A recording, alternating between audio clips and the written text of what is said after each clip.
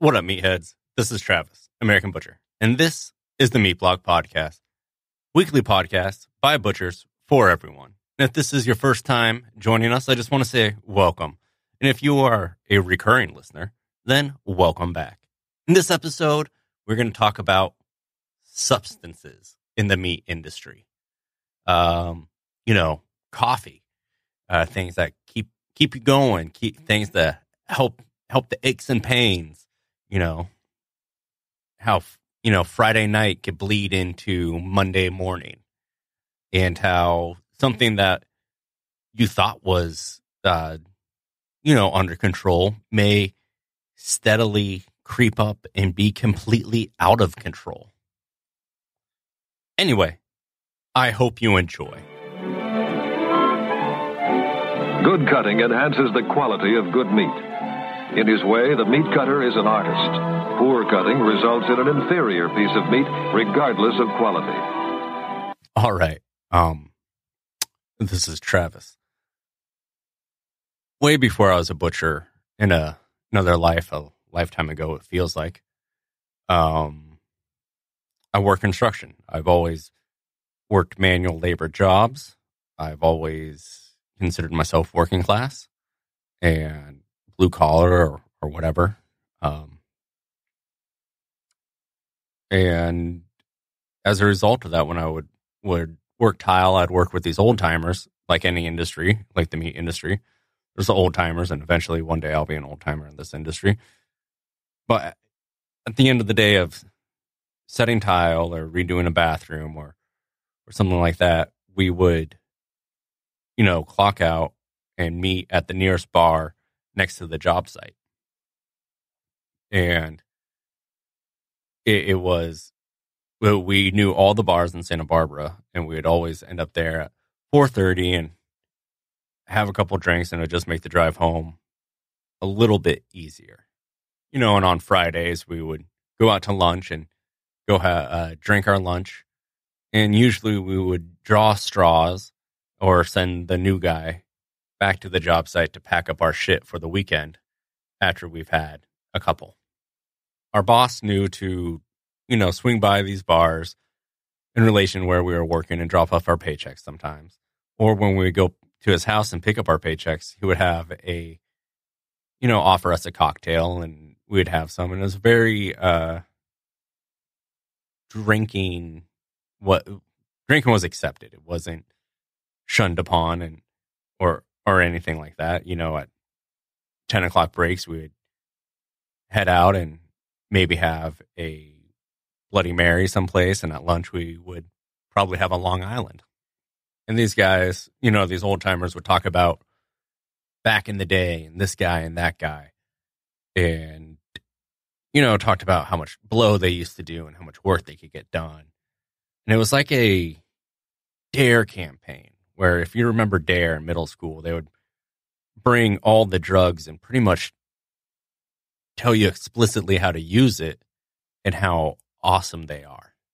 And I was in my early 20s, so my Friday nights would bleed into Monday mornings. And, about 2 a.m. on a Saturday, me and my friends would make a phone call, and I don't know how it happened, but cocaine started being brought into the mix. I was dating this girl at the time who did it before we started dating, and certainly did it once we broke up. And I don't think she introduced me to it. I think it was more around, and I was like, hey, I want some of that. Now, a good friend of mine, Adam Cole, once told me doing cocaine is like having a tool belt on that makes you feel like you're powerful enough to take apart the world. And I would say, I would agree with that, but cocaine to me, like, people always have this thing like, oh, it's never as good as your first time. I could tell you it may never be as good as your first time, but it's certainly way better than when you're not on it. And the only problem I ever had with cocaine was not being able to afford it. And when you want something that you can't afford, it becomes a big fucking problem. It becomes everybody's problem. If you remember during the aches and pains episode, I talked about how I'm diagnosed with bipolar. And the combination of cocaine psychosis and manic depression is an amazing, powerful, fucked up force. And I ended up getting several boxer fractures in a row. Not like I blacked out and came to, and my hand was in a cast. Flash forward 3 months, I get that cast off. And like deja vu, it happened again. It's not one of those cool stories like, you should see what the other guy looks like.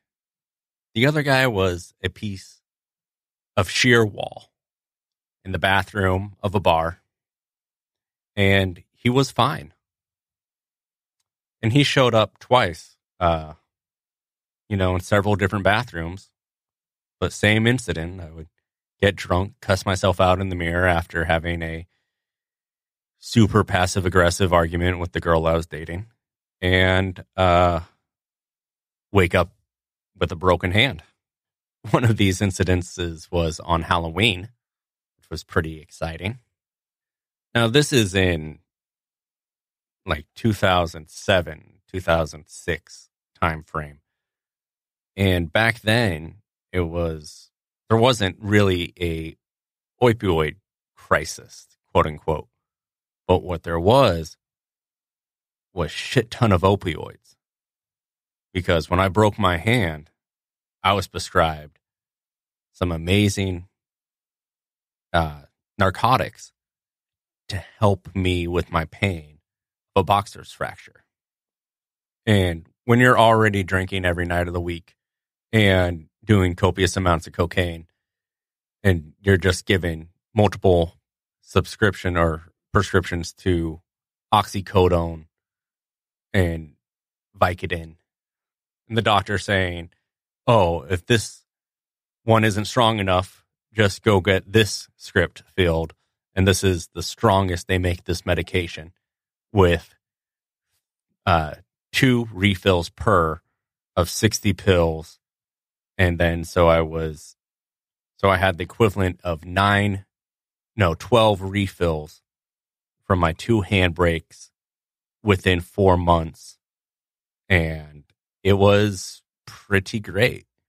And I'll continue this after David talks about how this actually relates to our industry. Hey, gang. David here. We all know stories and stereotypes that kind of revolve around the food industry about alcoholics, drug use, late nights, just general wild behavior. I know when I worked in the restaurant industry, I was certainly a part of it, at least in the beginning of my career. I met all kinds of folks, very few of which, though, went to bed early, ate healthy, drank enough water. Most of us were under a ton of stress, whether it was because we were trying to achieve our own goals or trying to live up to somebody else's expectations, working underneath a fire-breathing chef or head butcher, or trying to keep up with an incredibly fast pace. I had one job at a breakfast spot. It was a place that was open for 35 years, and everybody went there, and we'd do about 800 covers on a Saturday or Sunday morning. And that was extremely stressful. And in that kitchen, there were 2 boxes of wine on top of the refrigerator, and everybody poured from them all day like it was a keg at a party or something. Everybody had a glass of wine all morning, every day. And it was encouraged from the top down. I didn't think much of it then, but as my career progressed, I started to see some patterns in myself that I'll tell you a little bit about later. First, I've got a story about a guy that I used to work with. This was at a Sicilian place that I was working at in the Northwest. We had this new sous chef that came in. He was super bright, really enthusiastic, very passionate, hard worker. Very, very friendly, super outgoing, and really liked to go out with everybody after the shift. We'd go out to this spot that, of course, In this particular city, bars closed down at 1:30, but we knew the owners. This was a small spot kind of off the main drag, and we would go and we would show up after dinner service. At the time, I was working during the day and then did production, pastry, baking, pasta making, whatnot, in the early evenings. And I'd get out at about 7 o'clock. I'd go home, walk my dog, unwind for a little bit, do some house, apartment chores or whatever, and then I'd meet up with everybody else after dinner service at like 10:30 at this place, and we'd go and eat and drink aggressively until 4 or 5 in the morning, go home, pass out, wake up, do it again. Well, this particular fella would really get after it. I'm talking, he's in the door and he's had 5 shots before he can even say hello to everybody. And every single night, this fella, we'll call him Rick. Rick was blackout drunk every single night. Now, I wasn't a mean drunk. He didn't, fall down slobbering and crying or anything like that. He was super fun, really, really friendly, but got blackout drunk every single night. And as I got to know the guy a little bit more, I kind of found out he had a pretty rough go of it, I think he had some various issues about his personal orientation and identifying and finding his place in the world. And I know that he had also gotten into a really, really severe traffic accident that had left him with some really intense skeletal damage in his neck and face, and also had a little bit of brain damage from it that had been really difficult to get over, and it was really quite traumatic, and sometimes that would come out when you'd be drinking. You'd hear about that. Really fun guy to work with, though. But you could tell that he had some really intense and sometimes destructive behavior patterns. So anyways, we didn't really think much of it because there were lots of people we worked with that had this sort of tendency, So fast forward, one day I'm down in the basement. I had my own kitchen in this place where I did all of my production after I got done with daytime service. And I had a small cooler down in a basement that was kind of hidden. The door to the basement wasn't really obvious. And so we had this extra basement where we stored, root vegetables and winter squashes and all these really great storage vegetables from awesome farmers that we worked with one-on-one, who I wish I could all name right now, but I can't. So there was also a secret room where we had this old stand-up Pepsi display cooler that we had converted into a small curing chamber. We didn't do anything crazy in it. We did like quote-unquote duck breast prosciutto, which was kind of goofy, but honestly, cured duck breast. It's air cured and dried and shaved on a salad it's pretty nice, honestly. Even though it is a bit of a gimmick, it is really quite delicious. So, we do cured duck breast. We do a little bit of pancetta. We did some lomo down there. We did a couple copas. I think we did some lamb copa. Just some, different fun little projects that we could throw on our charcuterie board. Much to the chagrin of the local health department. But anyways, we got this little cooler. I'd go down there and check it out and check on everything once in a while and, actually quite regularly and make sure everything's where it's supposed to be and check humidity and make sure that everything's just dialed in. And one day I was going to clean behind it and, I pulled it out a little bit. It was empty. We didn't have anything curing in there at the moment. And I pulled the thing out and I heard a crash behind it. So I looked behind this cooler and holy shit, there was bottles and bottles and bottles, empty glass bottles of liquor. And not just any liquor. I mean, most of it was high end and it was things that we served at the restaurant. So it was like Michter's Rye, Woodford Reserve. There was, what the hell else was back there? Some really nice whiskeys. There was some Bombay Sapphire, some Beefeater, different liquors of all types, and a stack of Everclear. And that was the most recent. I assumed because it was the bottles that were closest to where you'd have to reach your arm behind to set it down. And we went through cases and cases of Everclear at this place because we made our own limoncello. I've got a great recipe for limoncello that you can make using a combi oven in case anybody's interested, as a side note. Really quite delicious. And I almost immediately knew who it was because our friend Rick, I had noticed on Saturday and Sunday services, especially Sundays, because none of the managers were there except for him being the sous chef. We didn't have a lot of customers, didn't have a lot of business. And I had noticed after brunch, when he had come in, that he'd be kind of slurry, and I thought maybe it was because he had a really rough night the night before and he wasn't quite into it, and he'd kind of complain about being hungover. But I noticed that he'd get like more motivated and more energetic, yet more slurry as the night went on Sunday nights. And I thought, well, this guy's drinking, and I had my suspicions, but I couldn't quite figure it out. And now I had been able to put two and two together. And I was put into a difficult position, and I didn't quite know what to do. And I was really wrestling with whether I should tell management or confront him. And actually, the whole thing righted itself because serendipitously, the GM had gone down to the basement to check on my cleaning job while I was out having a smoke or something like that. And he found them too, within a couple days of me finding them, so that situation righted itself, and everybody kind of knew who it was off the bat, and, he came forward and claimed responsibility, and then he left. He quit, right on the spot out of kind of embarrassment, I think, and shame, and he left, and nobody heard from him for a long time, and I actually have no idea how he is now, and I hope he's all right, but the point is that this guy didn't get drunk at work because he just liked to be drunk. He just had incredible amounts of stress and didn't know how to deal with them. And alcohol was a way to kind of quell that and dial it back. And I'm sure we've all had experiences like that. I know that I have.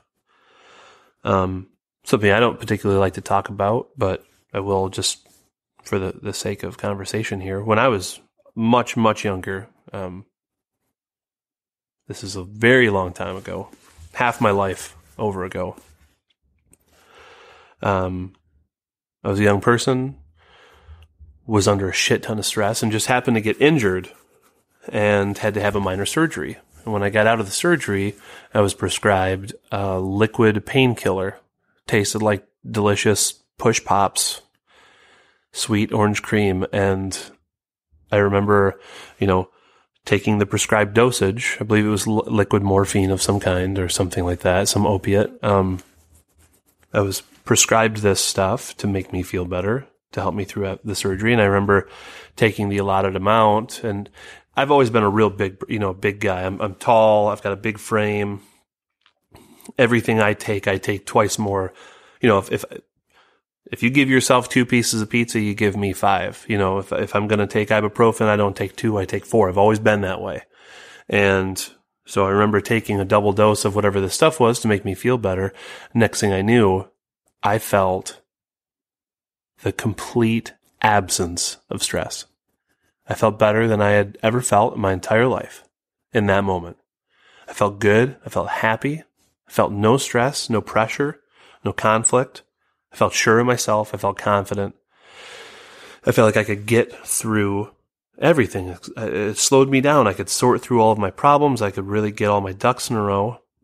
And that moment was the beginning of a torrid love affair that I had with opiates that only, thank goodness, and I feel very blessed for this, it only lasted for about a year. And that's because I got caught. I got in some trouble and was forced to quit, which is really great. And I don't have any sort of record now, because I was very young, and I learned a lesson there. But so any sort of like long-term addiction never materialized from this incident with opiates, and I never touched them again. That being said, it took me many years after that to figure out how to manage stress without the help of self-medicating. Self-medication, according to psychology today, begins with oftentimes a couple smokes of a cigarette, maybe a few drinks, a Xanax, something like that, right? But over time, our brain builds receptors that require these substances to achieve that state of serenity. So, like my experience, I ingest this substance, I feel better. In that moment, you create some different neural pathways that begin to feel better, and you train yourself to associate these substances with a lack of anxiety or a lack of depression. Over time, you construct more and more and more of these receptors. So it takes more and more of these substances to achieve that lack of anxiety. Specifically in our industry, I mean, this isn't just the restaurant industry. This is the butcher shop too. Alcohol and opiates are the big thing in our business, and probably that has to do not only with the lack of assisting with reducing anxiety, but also because opiates are used to treat pain. Who is in more systemic pain than people that work in this industry? Like we spoke of a few episodes ago, carpal tunnel, pinched nerves, abbreviated discs, compressed lumbar, pulled muscles, torn ligaments. All these things are very, very painful. And a lot of people live with them every day because it's an industry that historically has been all about man the fuck up, bro. Work harder, work faster. Oh, you must be getting old because you can't keep up. Maybe you're working yourself out of a job. Maybe you can't keep up and you can't stay head butcher and work the saw. We're going to stick you back in the trim room, or you're going to become the new ham pumper. I used to work with a guy like that. He was a long-time meat cutter. He'd worked for 30 years. He had terrible arthritis in his knees because he worked on concrete every day with no anti-fatigue mats whatsoever. He, for various other reasons, was extremely depressed, didn't like himself, and drank like crazy every night, and he took opiates. And I remember one day he was at work, and he was having a particularly difficult time, and he was on the floor, and he had just had a big blow up with all the coworkers and was kind of confiding in me, and he said, fuck this place, I'm out of here, I'm looking for another job, this is it, this is the last straw. I'm sick of having to go home every single night and drink myself to sleep just to cope with this shit. And that's honestly how he saw his position, was that the job caused him to do these things, to harm himself, in order just to get some sleep and some reprieve from the pressure.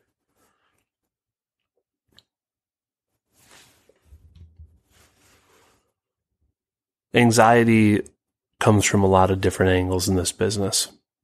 Perhaps you work for yourself, and you're just trying to make ends meet, make margins. Perhaps you work for somebody else, and you just want to stay in the good graces, but you feel yourself aging.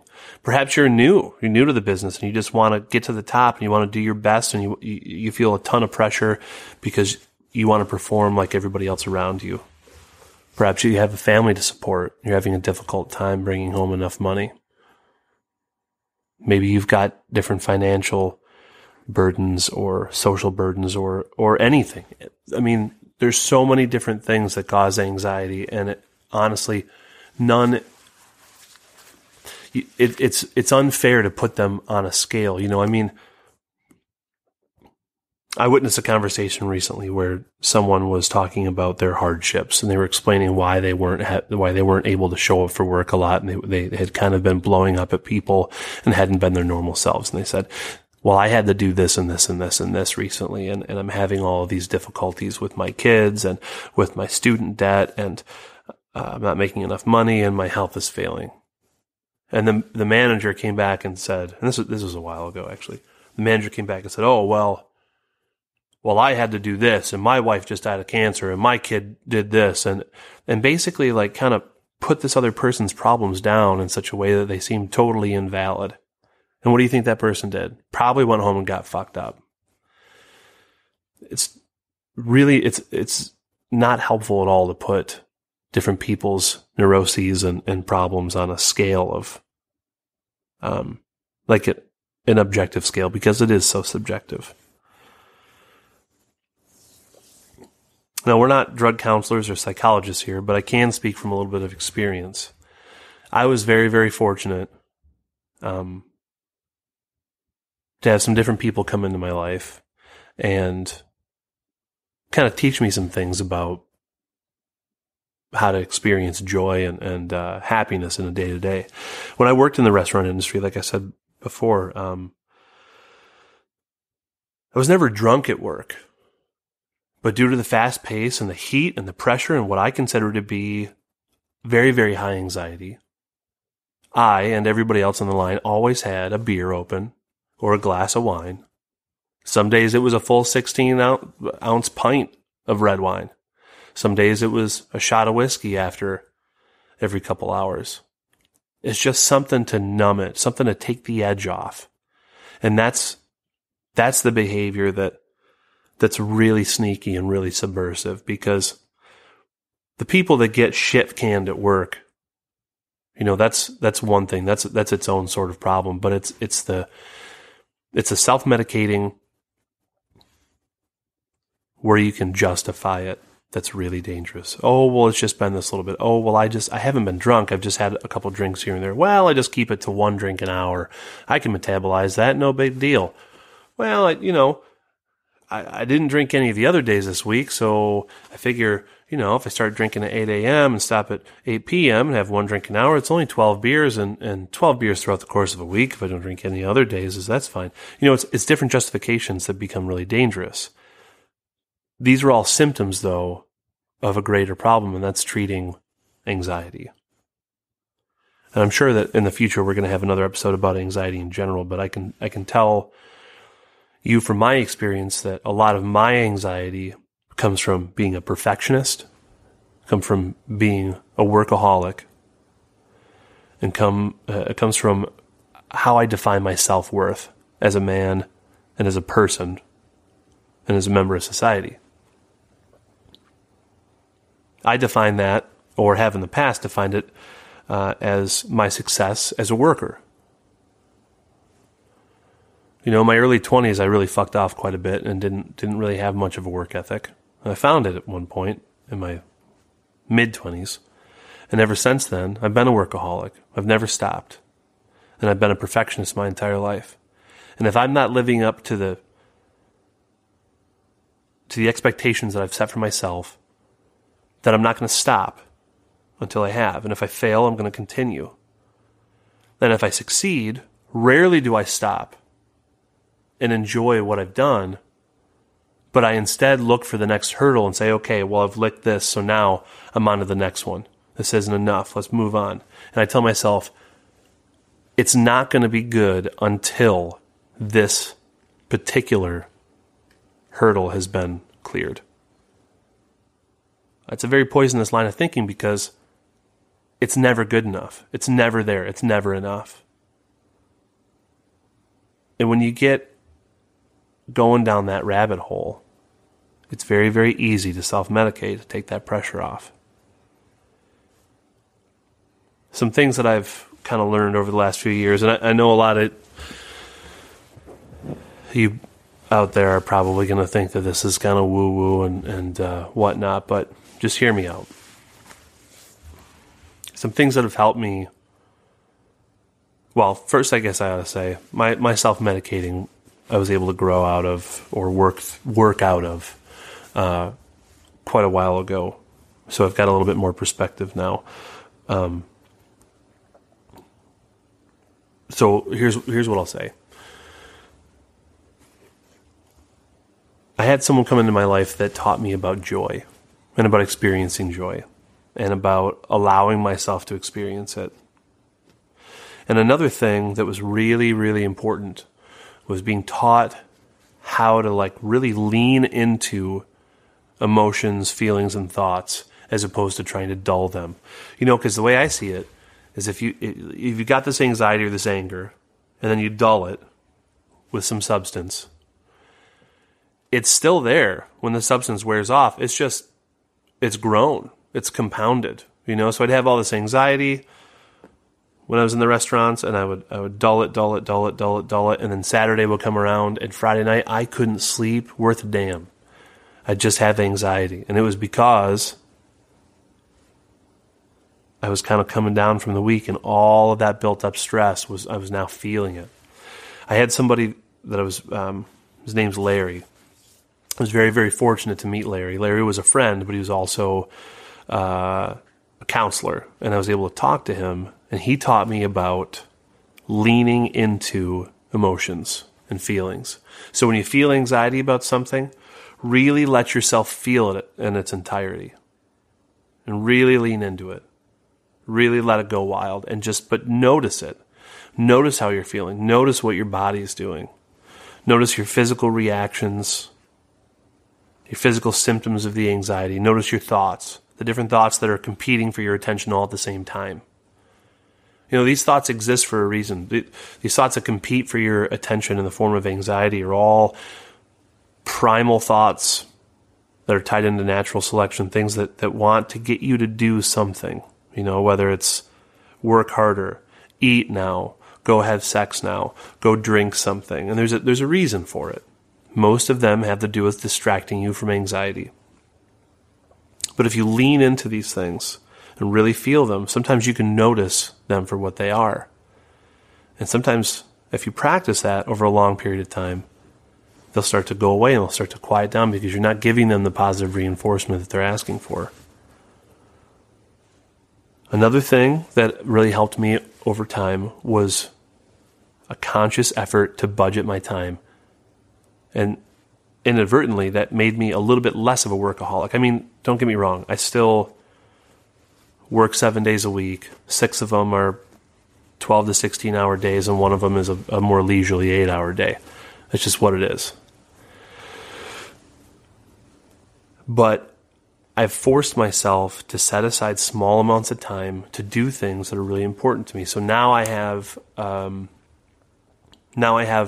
policy where once a month, if at all possible, it's not always possible, but it's a standing order where once a month I get out of town for one night. Even if it's just Saturday morning, I hop in my car and I take off up north, stay in a cabin or a tent for the night and come back down. Sometimes maybe I'll drive to Chicago. I'll stay there and I'll have one great dinner, one great breakfast, and I'll come back.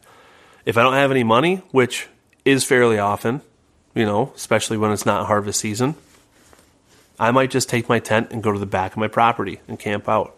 Or I'll call a friend that's got property and say, "Hey man, can I come camp out on your parcel in the back of the section?" It's just getting away and recharging with silence.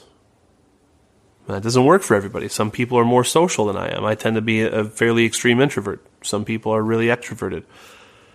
And that may mean going to a more, densely populated area and talking to people and spending time.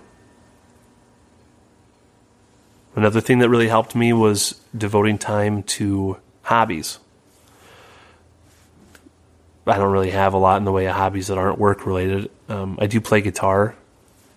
I used to be a more serious musician, and now it's just kind of a bunch of wankery, honestly. But it's fun, and even if I can only get 5 or 10 minutes here and there, it really helps me out a lot. It makes me feel like a whole person,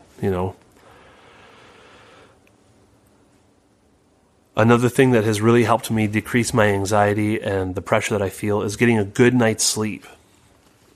I mean, when we used to be in that schedule, when I first started, or when I was working in the restaurant, or when I first started in the meat industry, we'd work until close, and then we'd go out and drink all night.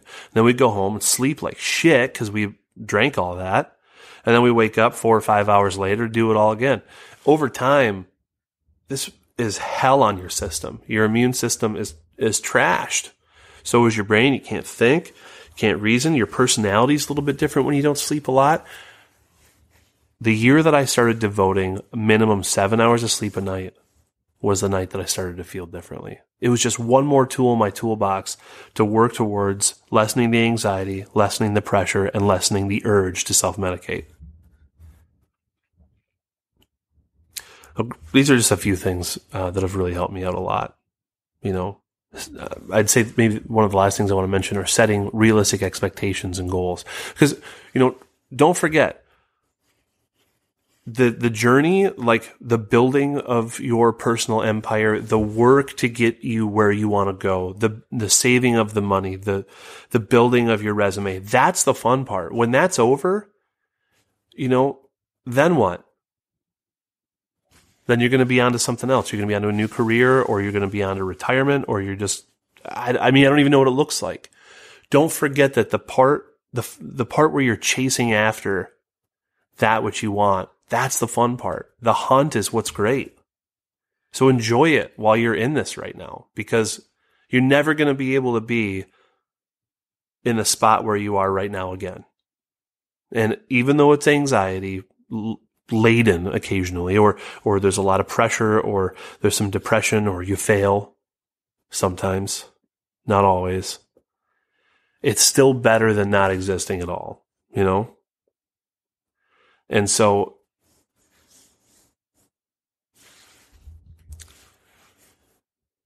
my advice for those of us out there that maybe are struggling with some self-medicating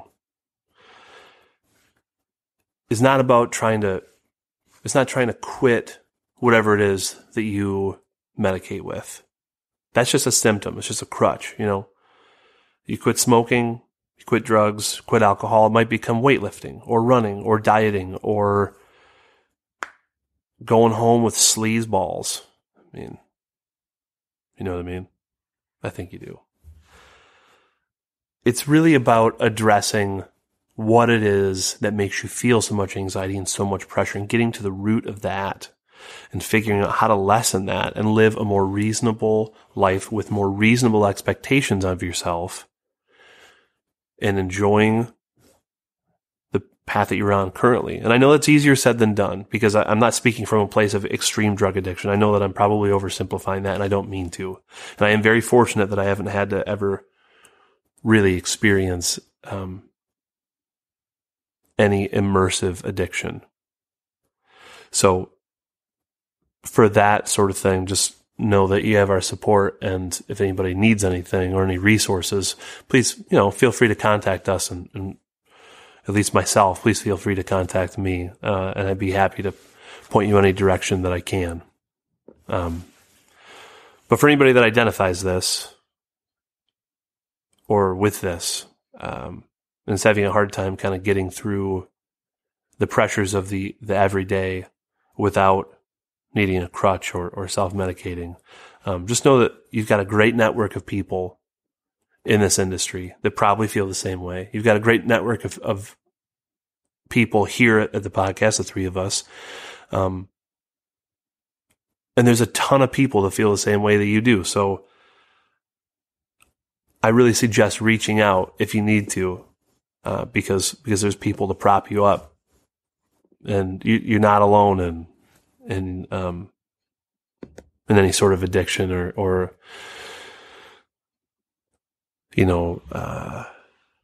cycle of unhealth, mental or physical. All right. Thanks, David.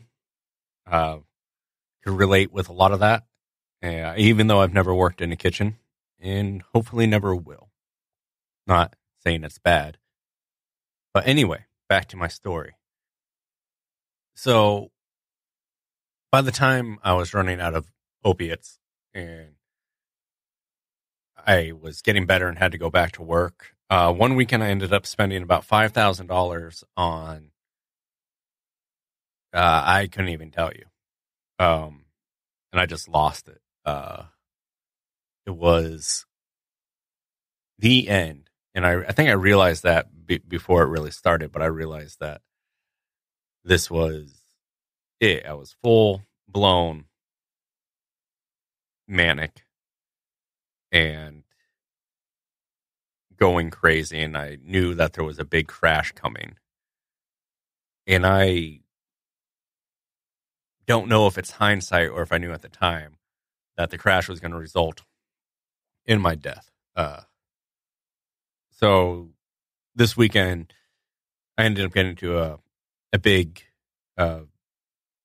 verbal disagreement and at the place where I was living, and went outside for a cigarette and just never went back inside.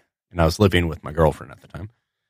And I went outside and called my parents and asked for help, probably for the first time I was in double digits of age. And it was raining. I'm not saying that for dramatic effect. It was probably the 2 nights a year that it was raining in Santa Barbara. And they picked me up and took me to where I requested I need to go to detox. And I went to a detox facility called 5 East Cottage Hospital. I was introduced to Bill Wilson. I had a sponsor by the time I left. And, it was your first make a meeting every day for 90 days. And, it works if you work it, AA or NA. And I felt like I just mentally changed one addiction for another. I was still able to chain smoke and drink all the coffee. And then instead of going to bars, I was now going to meetings. But one thing I never liked about the program is how it viewed mental health, that they look down on certain things such as psychotropics that people need to have their mood stable. So I developed a weird guilt around it to the point where I just stopped going to meetings because I just was just a conversation that I didn't want to have with people who, one, weren't doctors and were just, I don't know. I think that they would probably have more success and be able to help more people if they were to put that shit in check. I decided to do a bunch of traveling. That's when I went to Sri Lanka. I ended up hooking up with a band that I was friends with that I used to live with, part of that hardcore straight edge scene. And I went on the road with them for months, saw America, drove across it probably 6 or 7 times. Now, when you see America through being on the road with a band, you're seeing recognizable cities, every city you've ever heard of in America, but you're only seeing it at night and for a few hours, so it's not as great as you would think. Money was running out, and about this time, my brother was saying, hey, you're going to be broke soon, because I was a tile setter and a slew of my injuries and things of that nature. And it was 2008. There was no work. Especially living in Santa Barbara, I needed to support myself, and I couldn't. It was just not feasible to do so at the time. So I moved to Vermont to be in the meat industry, and I've gone over that story before. But one part of the story that I haven't talked about, or because I knew we were going to do this episode, it was something that I've wanted to talk about, is the substance abuse I saw working in the processing end of the meat industry. It's not like hidden. It's just like right there. And I'll talk more about that after Ryan. Many guys I've worked with have had uppers of various kinds offered to them at some point in their career, either by bosses or coworkers. This can occur in game processing outfits and custom exempt, and also in USDA companies, or really anywhere that sees a huge workload demand and too few workers. When your company is getting paid by the head, which is to say, paid by the number of carcasses you can cut in a day, there will be some pressure felt to maintain an earnest pace of work and productive capacity. The wild game cutting season is characterized by tidal waves of deer and elk carcasses filling cooler after cooler to capacity. Maybe your shop can pick up some extra help from a backlog of grocery store meat cutters who come in to cut on their weekends, but this is not a guarantee. Those grocery store meat cutters will not necessarily be available right when your coolers are bursting with elk and deer and bear or whatever you have. The burden will inevitably fall very heavily on the select few full-time meat cutters at the shop. At its best, these busy periods of time can be incredibly fun. Life becomes very simple. Work ends up taking every ounce of your energy, 12-hour days or more sometimes. Eat, sleep, and work is all there is to your existence. There's great focus and camaraderie in the workplace. There's a great feeling of teamwork, a great feeling of purpose. The boss comes in to help cut alongside you. Lunches are often paid for. The music is blasting and the banter is lively. When everything lines up, when your heart is in it, when your body's feeling strong, when you're young and healthy and are deriving great meaning from your work, everything can work out just fine. But when things aren't lining up so well, when physical health or mental health becomes impaired, there still exists the same amount of work that needs to get done. Guys will sometimes turn to substances to help them get through. This dynamic exists not just in the game processing sector, it is present wherever there is high volumes of work to be done and pressures, either self-imposed or imposed from the outside, pressures to perform consistently at a high level. Many custom exempt and USDA facilities experience high workloads periodically through the year, or in some cases all year long. You'll hear rumors about shops where all the meat cutters and wrappers are on meth. I talk about meat cutters and slaughtermen a lot, but I don't talk enough about meat wrappers. Meat wrappers can have huge demands placed on them during busy times in high-volume cut and wrap facilities. They have to be skilled at paper wrapping. They have to be very well organized and very fast at what they do. Every steak in lugger after lugger of steaks and roasts has to be identified, has to be hot sealed in 2 layers of plastic, depending on if that's the practice at your facility. Then it has to be hand wrapped in 2 layers of paper if vacuum sealing isn't an option. Carpal tunnel and burnout can be a barrier to keeping good meat wrappers. These folks are busy.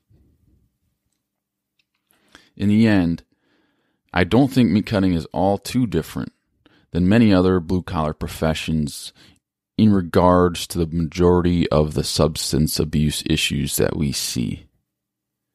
In some communities, you might see a great deal of meth being circulated. In other places, you might see more of a heroin issue or the street narcotic on a street opioid, less expensive version of heroin.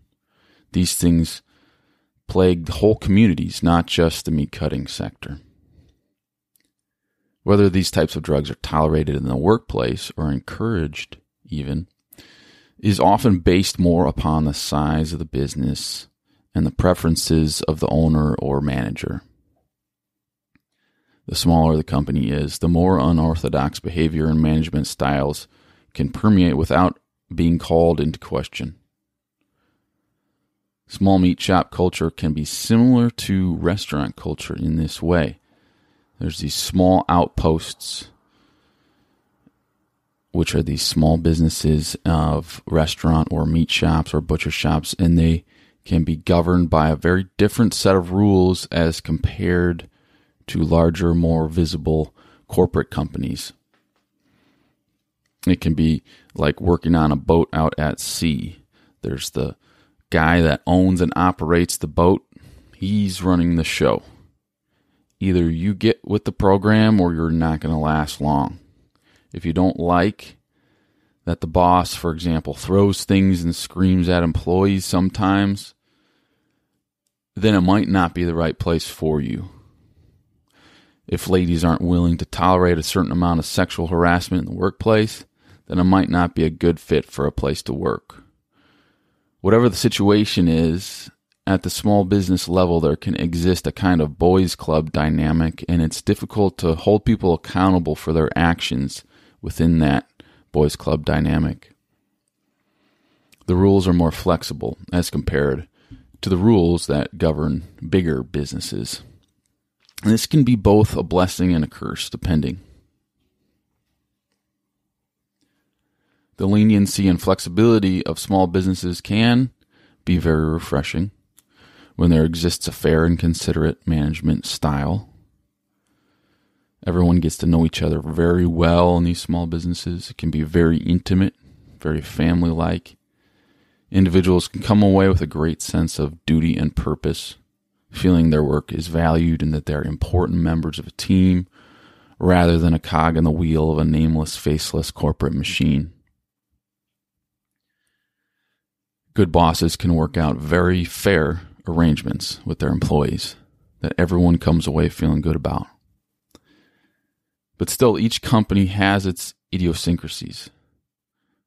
And at the small business level, these things are even more amplified.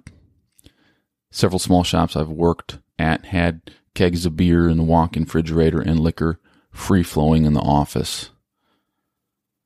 The culture of the shop encouraged regular beer breaks throughout the day and ceremonial shots at noontime, which also sometimes then became 2 p.m. and 4 p.m. in addition. This is a good example of the double-edged sword that is the leniency and flexible nature of small business. On one hand, it's really nice to have a beer at work with your coworkers during a slow portion of the day. On the other hand, the presence of alcohol at work can be a slippery slope for many otherwise responsible folks. As companies grow in size and gain more employees, they often have to tighten up their shop etiquette in accordance. One such company I worked for had recently grown and was in the process of tightening up company rules. They still kept the keg in the walk-in. There was still a keg in the walk-in cooler. But the new rule was that the employees were only allowed to tap it at the end of their workday. When it came to weed, there was much more tolerance. Guys were allowed to have safety meetings. Safety meeting would be when a number of guys take a break together to take bong rips in someone's pickup truck. The boss would look the other way for this. But on more pertinent issues such as harassment, there is introduced a code of conduct as outlined in an employee handbook. This I think is a smart move. Employee handbooks are just one small component of affecting a healthy workplace culture, yet they can help with creating clearer expectations. Though I prefer working for smaller business, I still like to draw from big business mindsets regarding how to treat each other with respect in the workplace. I don't like the ego trip that some small business owners can have. And I very much like it if there exists an HR person or some other checks and balances system in place. In regards to substances, things just seem tidier when they are kept out of the workplace. So working in slaughter, I would see these guys, and it's mostly the trimmers or, and some of the butchers. It actually wasn't any one group of people, but people that were doing great on Monday and doing great on Tuesday. And then, later in the week, because we got paid on Friday, on Thursday, they'd be a little bit sick. And on Friday, they'd be itching their skin because they were dope sick. Their paycheck ran out. and they're waiting for their next paycheck to pay their so they could get their fix. And this cycle started with overuse injuries. You know, people getting prescribed opioids to help with the pain of life, but also the pain of just the physical demand of the meat industry, of the overuse and repetitive motions. But prescriptions run out, and doctors, even though they do overprescribe, they don't want to be your drug dealer because that also makes them look bad. So these people would, try to get the same pills on the street where you would be paying like $20 to $40 a pill. But what was a lot cheaper was heroin. Now, the 91 freeway splits New Hampshire and Vermont. It comes from New York City and goes straight into Canada. And you got heroin going up as the corridor, and you got marijuana coming down. That's one of the main reasons why New England's hit so hard by the opioid crisis, or the heroin epidemic. One thing I learned is that it seems like amphetamines aren't that popular in climates that are cold, because I feel like they would make you want to get out and do something, where if you're on heroin, you could just chill. And it wasn't just the entry-level workers who were on this regiment of pain management. Some of the old cutters who would never consider themselves drug addicts would, at break time, someone would take a Vicodin for their hand, and one of the other old cutters would be like, "Oh, do you want one?" to another person that was old. And, they wouldn't give it to the younger guys. They'd be like, "No, this is, we've been in this industry. We need this." And then one of them would be like, "Well, what is this? I need to talk to my doctor and get me some of these because I feel way better." Not saying that they're drug addicts, but it's certainly a culture or a environment that, doesn't look down on it. You really shouldn't be. It goes without saying, you shouldn't be sharing your scripts with anyone. You should be selling them. Nah, I'm joking. And at this facility, there was also a bunch of mood lighting or moon lighting, and if you don't know what that is, that's when you work in the evenings in any industry, either for cash or to get something done. And mood lighting in a butcher shop it's very different. Or in a processing facility. First time I did it, the person who was in charge was like, "Oh, Travis, there's something in the back for you." And I go back there, and it's a line of cocaine. And as I've mentioned previously in this episode, I have had my struggles with it, and I was the first time I was presented with this problem since I was sober, and I politely declined. And, that was the end of that.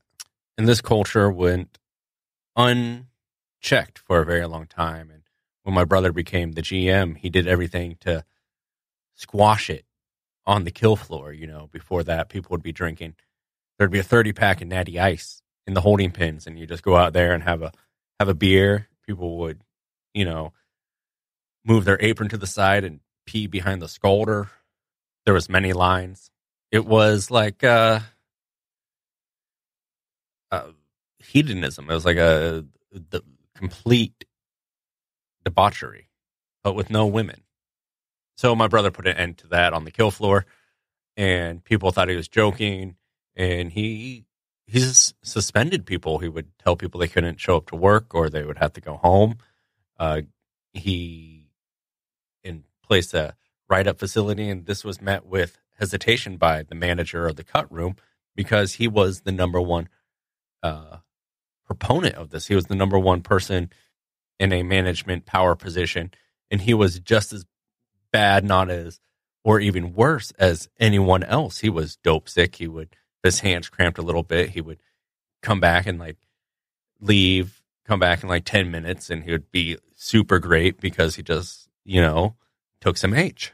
And the day I got my finger cut off, and as I'm rushing out of the plant, holding my hand above my head while my hand bleeds all over me, he said, if they give you any good pills, they're mine.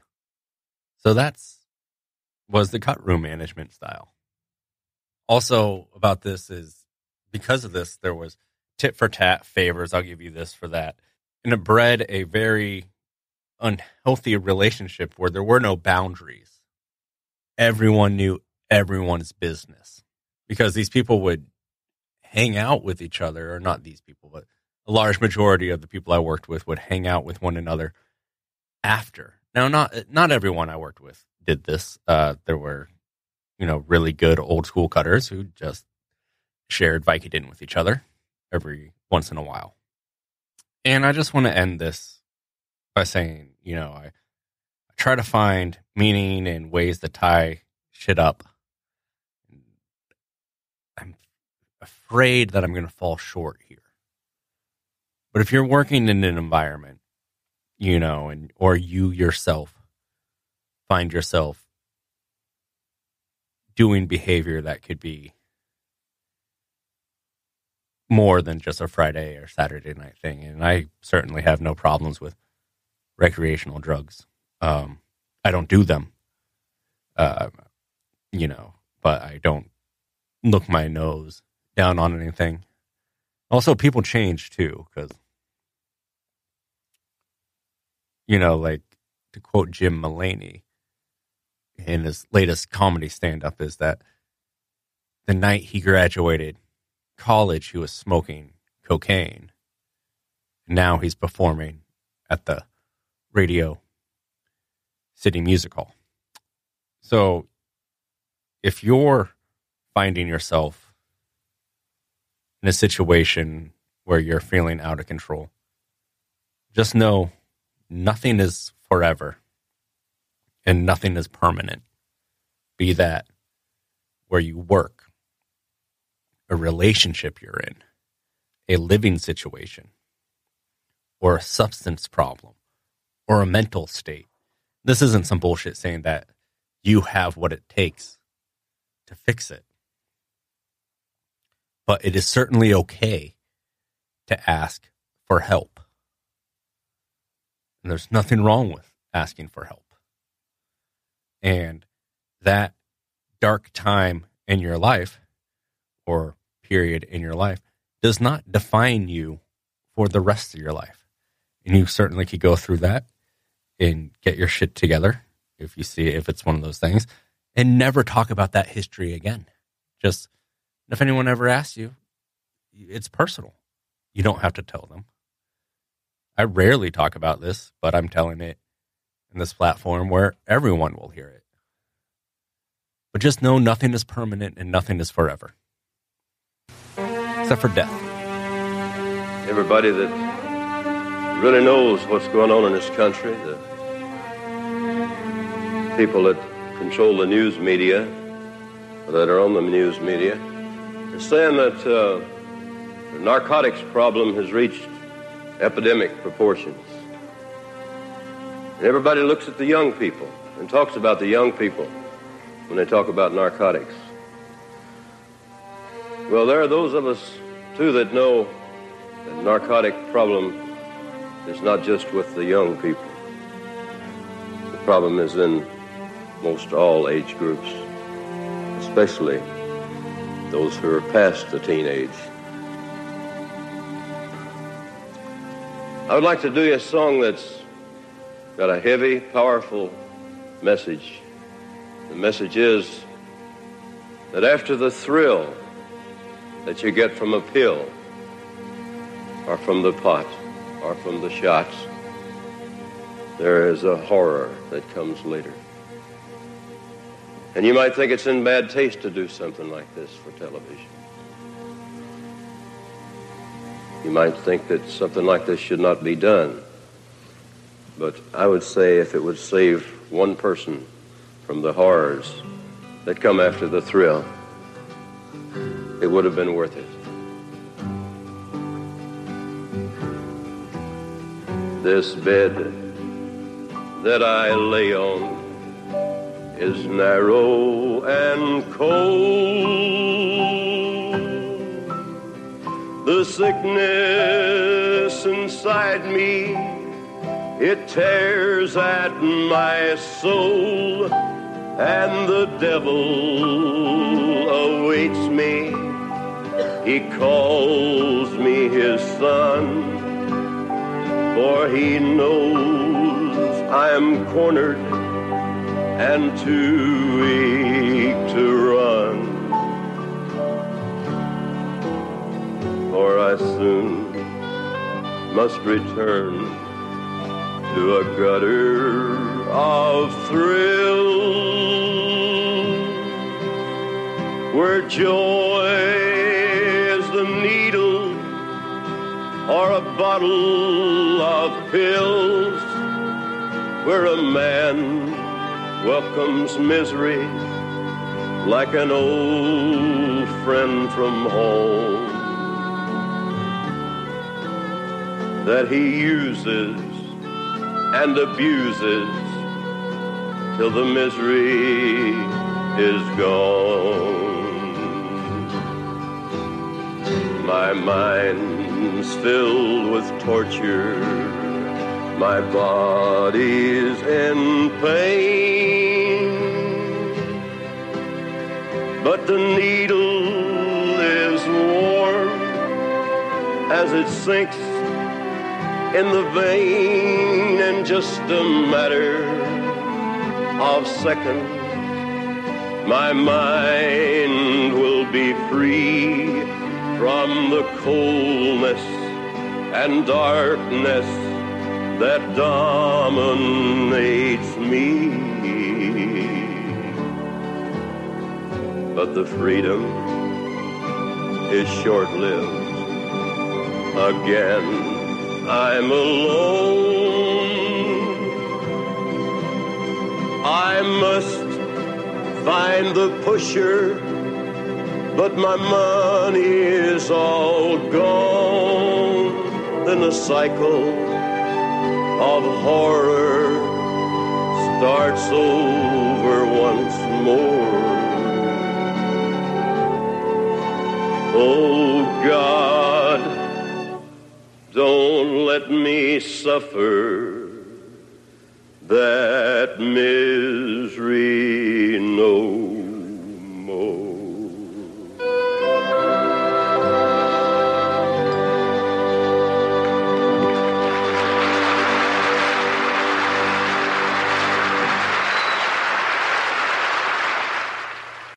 Keep your knife sharp and live in the margin.